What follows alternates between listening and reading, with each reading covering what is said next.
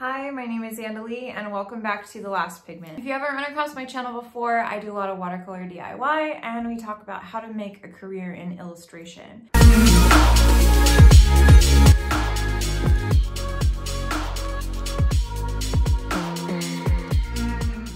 If you're new to painting and you want to learn about illustration, please feel free to check out the website that I have linked below. I'm not going to say any more about it, but I have a bunch of resources down there and you can check them out if you want to. In this video, we're going to be painting some watercolor crystals, and I will not be using any gouache in this video aside from painting the background. So this is a great example if you are learning how to watercolor paint and you want to learn how to paint crystals. You can follow along in this video and watch as I paint this composition out. I'm gonna be repurposing these crystals and selling them on Creative Market later. So if you're interested in how to create products and then sell them online, this is also a great space for you. So we're gonna move on to the video, and in this one, we're gonna be painting the crystals. I'm really excited because I love how they turned out. And then I will see you at the very end. I'll be talking a little bit in this video, so if you just want to tune out and watch me paint, go ahead and feel free to mute the video and just watch me paint. Otherwise, I will be chatting about how I got the inspiration for these crystals, where I found them, and just other stuff about inspiration that helps me to keep painting and keep finding things to paint. So I hope you enjoy.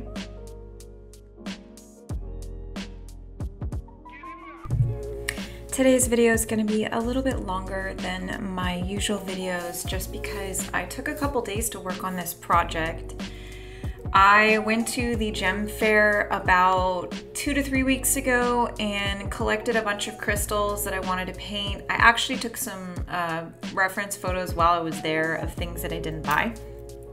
And I'm going to be using those to paint some patterns. And you know, I don't know what it is about crystals, but they fascinate me, and I really love how geometric they are and all of the hard edges. I feel like it's really phenomenal practice to, you know, use them as a way to think about shapes in a geometric sense. So when I went there, I really had it in my mind that I wanted to do this subject, so I was looking for inspiration while I was there. Having said that, it really was hard painting these for the first time. I've never painted crystals before. I've seen some people on Instagram doing watercolor crystals, but I've never attempted them myself.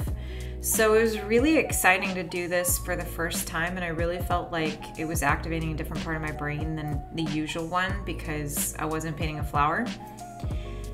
I also think that I'm gonna do a lot more of these, and upcoming video is gonna be one where I'm doing crystals but with gouache, and it'll be a different painting altogether because I'm gonna be using the reference images that I took while I was there.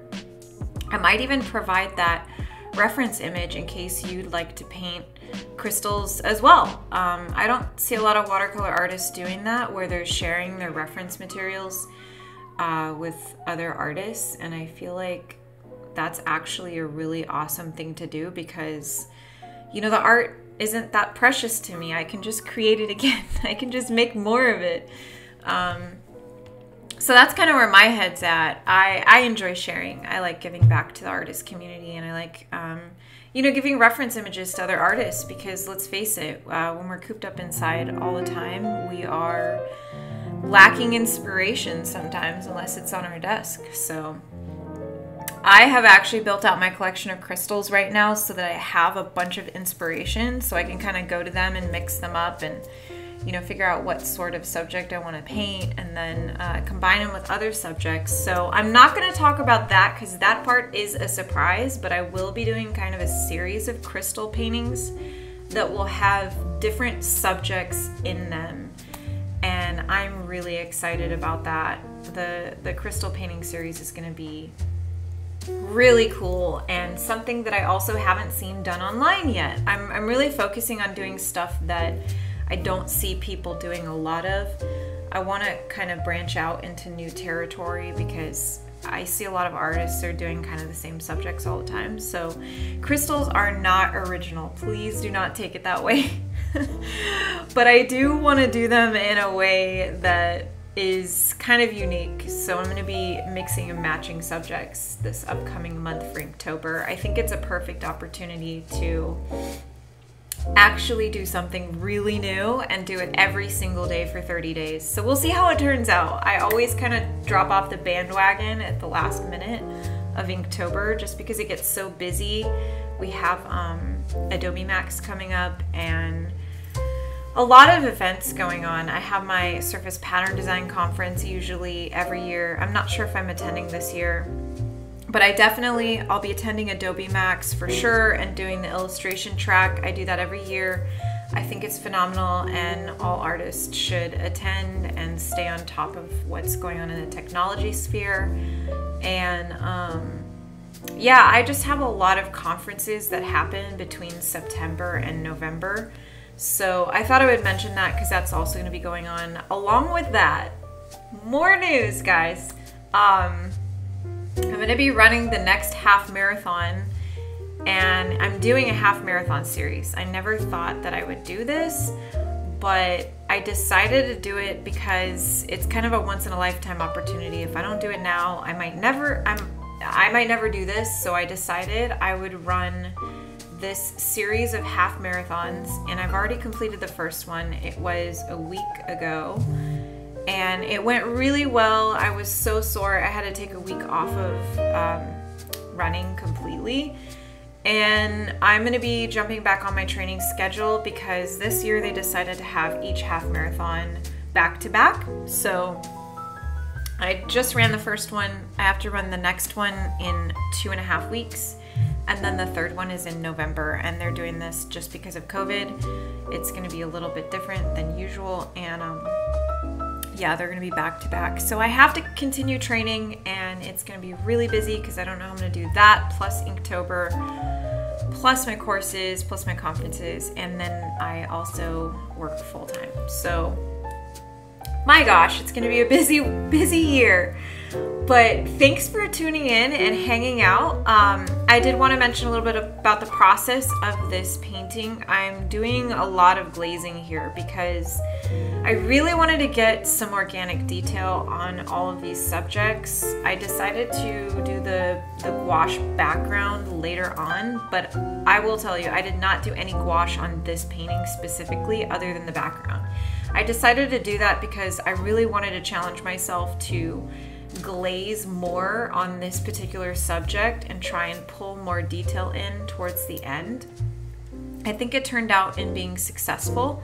When I stuck to the glazing techniques, I used the same color and built up over and over again with the same color. There are a few instances where you'll see on the pink and yellow crystal, I did a wet and wet technique where I merge the pink and the yellow together very gently in wet and wet. If you are not familiar with wet and wet technique, I have a video showing you the very basics of how to do that, so check that out. I'll link it below.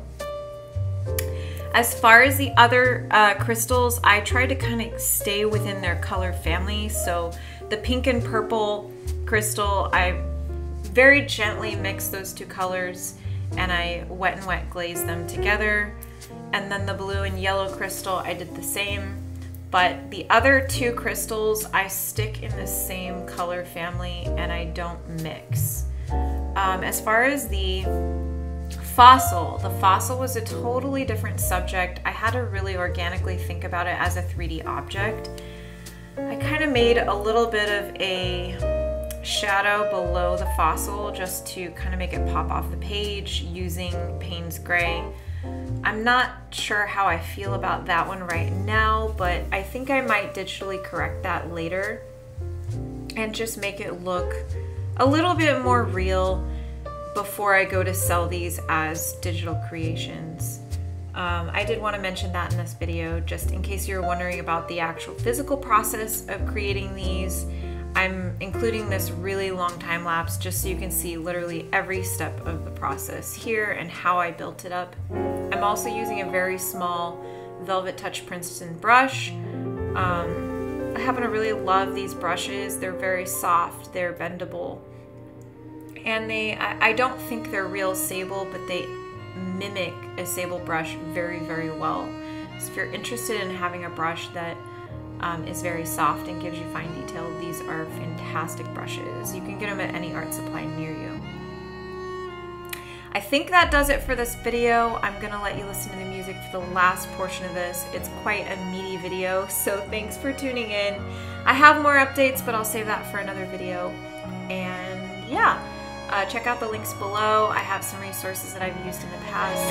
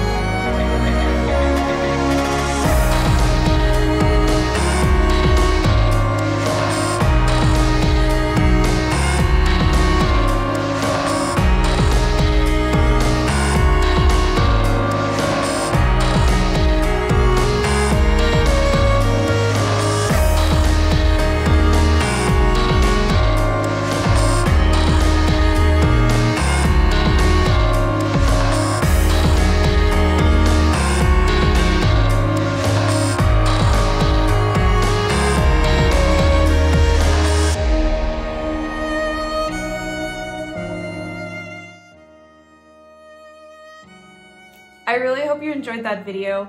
It was really fun painting those crystals, and I'm gonna be doing the next video where I paint the crystals in gouache, because today I'm going to be receiving my jelly gouache kit.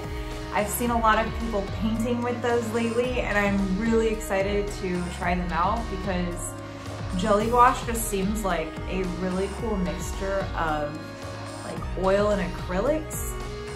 I don't know, but they're water-based, so that really excites me because I'm a fan of gouache. I love gouache. It's kind of a big deal to me. So it's kind of a chance for me to paint gouache, kind of like how I paint my oil paints, which I don't do in very many videos, but I might do one soon. That's a great idea. I just thought of that. All right, well, I'll see you in the next video. Sorry for all the chatting, and thanks for hanging in there if you did to the very end of this video.